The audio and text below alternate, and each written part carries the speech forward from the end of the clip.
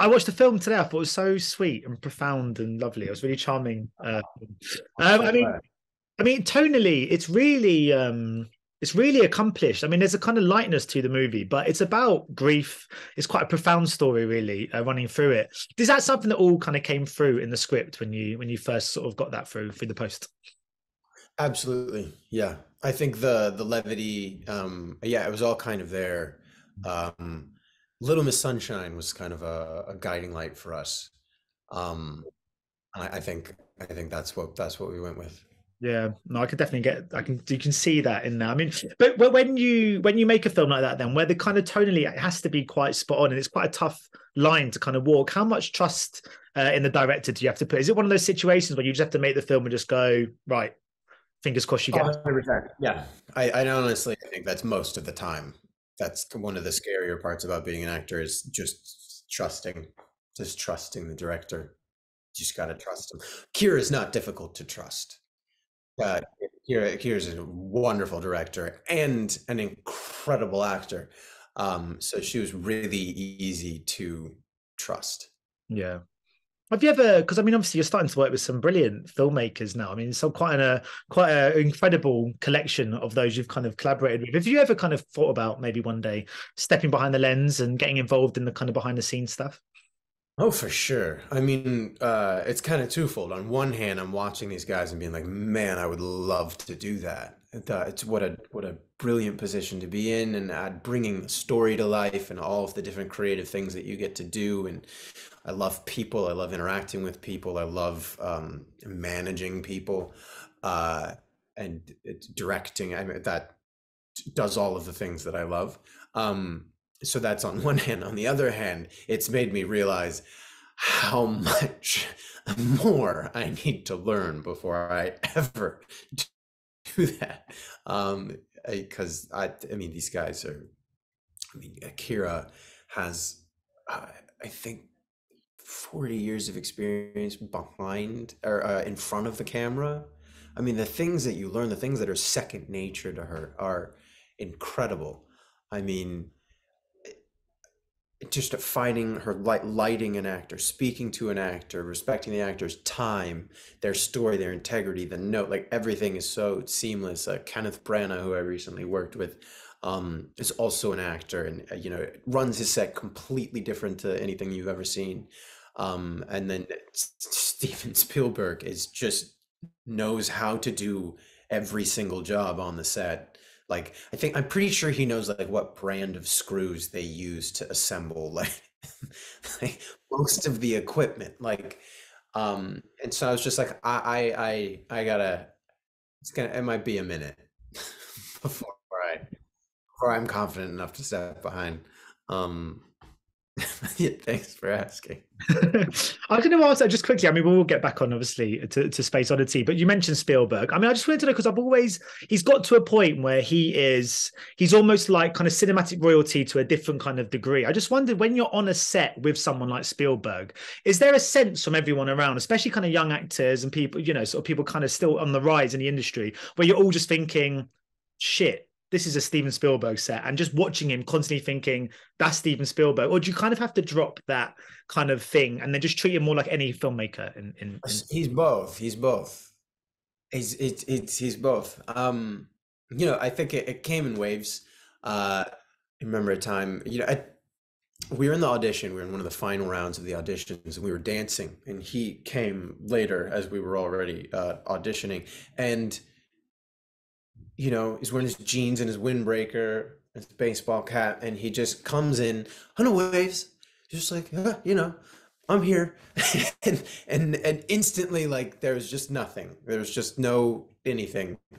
Just like a kid in a candy store, and he pulls out his camera and flips it open, and like gets on the ground, is on his side, and starts shooting his film immediately in the audition. He starts shooting his film. Um, and I think that's it for him. I think, he just came out with Fablemans, which is, kind of a love letter to his own childhood into filmmaking. And I like that is him. That it really is him. He is kind of now what we know as filmmaking. And I remember we were rehearsing.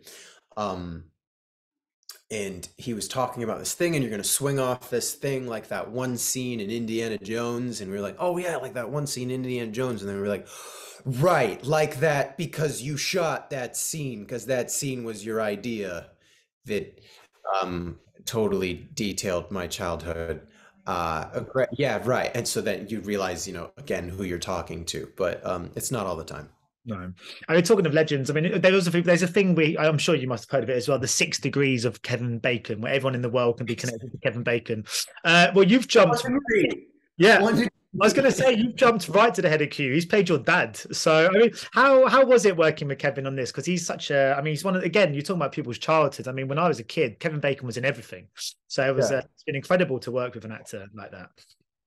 Yeah, I think like he's such an like a capital A artist. I don't know. You get the sense that there could be absolutely no one there and he'd be doing the same thing. Yeah. Or like two people there and he'd be doing the same thing.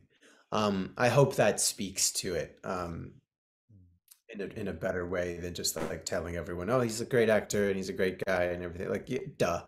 Um, but yeah, really think like with his music as well. I had to see his band perform, and I think everything he does really just comes from a very, very strong and very, very gentle place, and I think he really embodied that farm. Yeah. I really felt like he connected to it. I don't know.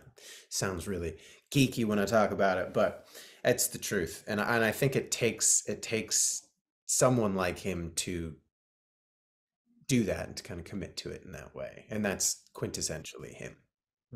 You mentioned him being. Yeah. You mentioned him being gentle. That's a word I would probably kind of describe to use the character of Alex as well. I was wondering, when you play a role like Alex, who has quite a blissful outlook on the world, does it rub off at all on you as a person, as Kyle? When I play someone like Alex, yeah, I think gosh, it's like anything really. You are what you practice almost. So if you spend 2 months kind of behaving a certain way, you're gonna ideally you can take the good parts with you. Yeah, I think his sort of depth, kind of his meaning, his the meaning he attributes to things and family and my industry is very chaotic. Alex's life is much smaller and contained, and so that was wonderful to think about a life that kind of happens in this container. And also when tragedy happens in that container, it's just it's a gigantic impact.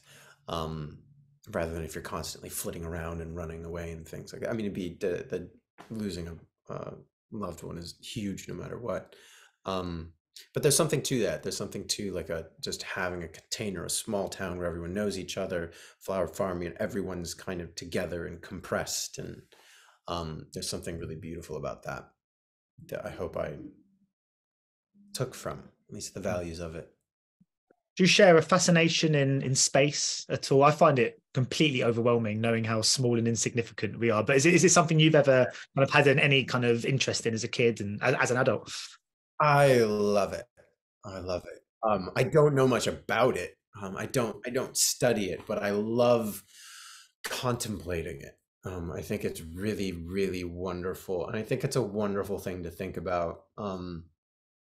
Directionless specifically, like we associate success with up, down is bad, and up is good, and forward is that's progress, that's backsliding, like that's you want to get rid of that and go towards that.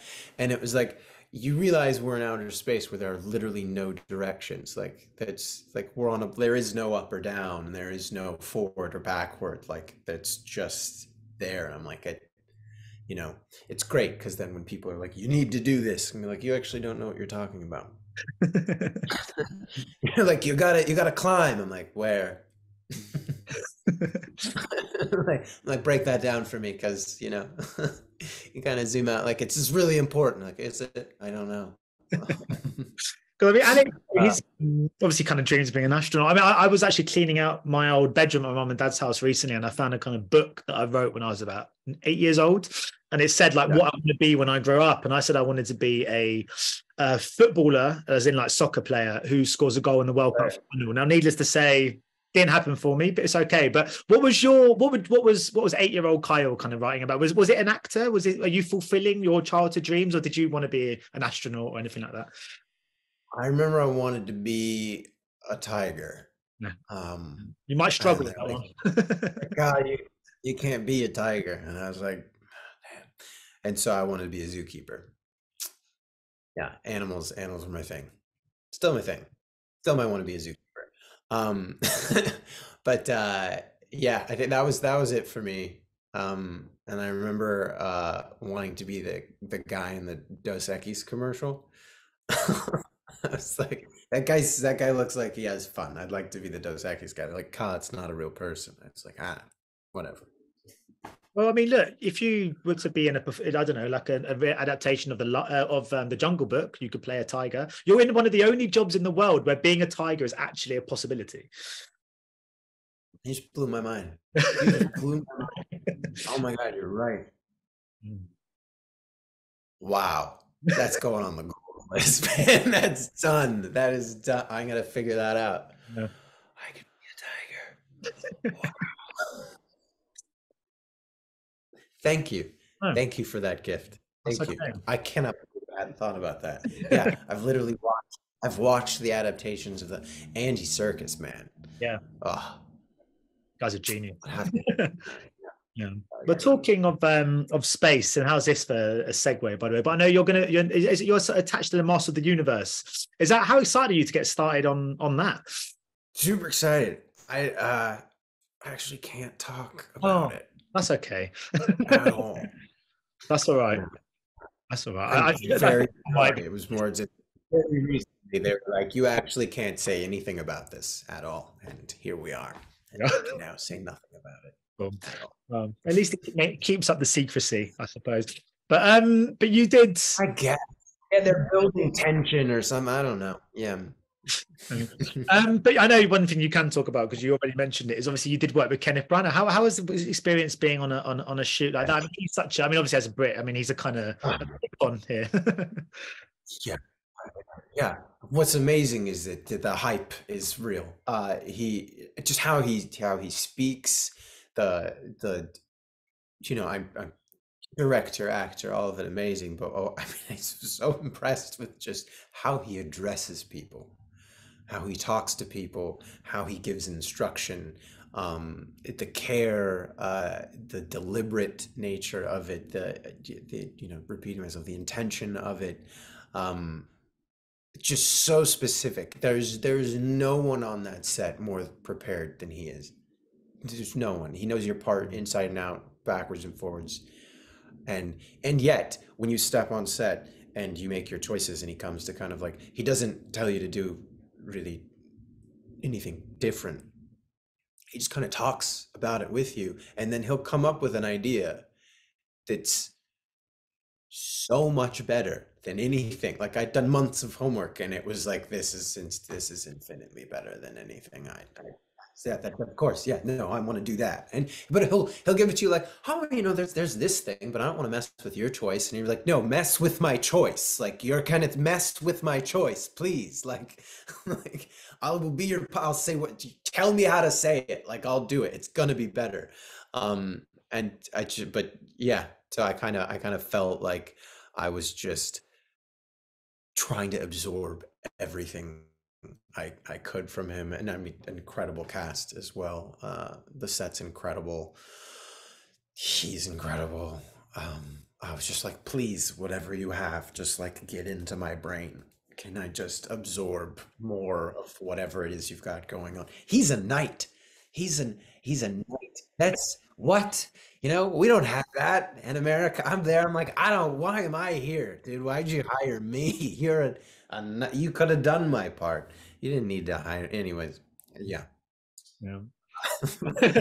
So my final question is, I mean, just some of the names we sort of mentioned in this interview. I mean, we've spoken about Steven Spielberg, Kenneth Branagh. I mean, we're talking about properties like Master of the Universe. I mean, from the outside, this feels like a really exciting time in your career. Does it feel like that to you, or is it just one of those things you can't really appreciate from the inside? Yeah. I mean, I definitely appreciate it, but those are also, like, I worked with Kenneth for 3 months. I worked with Steven but also like a lot of people and Steven for 6 months in 2019. This was 3 months last year. Space Oddity was 2 months in 2021. And so they're really impactful portions of my life. And I like talking about them because I then get to remember them, but it's not the majority of my life. They're kind of small things. So I love them and I appreciate them as memories, and they hold their significance. But I still do laundry, and I still pick up the next script, and I have to read it, and I do the same thing over and over again. So it's very exciting when you lump them all together. But I think there's ample separation, and I wanted to say that instead of just saying, "Nah, man, that's just my life. That's my regular day." But it's actually very regular existence. Yeah. Well, that's the thing, isn't it? On IMDb, they are all lumped together, but in your life, they're a No, year. they're pretty far apart. I went and did this thing. I visited my family. I hung out. I got really, really bored for 3 months and decided to go to New York. And I was depressed. Thought my career was going nowhere. I'm a failure, and then you go to work with Kenneth Branagh, and you're like, I guess I'm not. And you're like, well, I probably shouldn't relate success to this. Yeah, I'm just as strange and boring and as confused as anyone. Well, on that lovely note, thanks so much for speaking to me today, Carl, and best of luck with what you've got coming up. And I hope you find your tiger eventually. Oh gosh, thank you. I'm so excited. That made my day. I'm really looking forward to being a tiger again. All right, well, thanks so much for your time today. Much appreciated. Cheers. Thank you. Bye-bye. Cheers. Ladies and gentlemen, you're watching Hey You Guys! Hey You Guys, huh? Hey, you guys. Is that from the Goonies? It is indeed, yes. Nice. Hey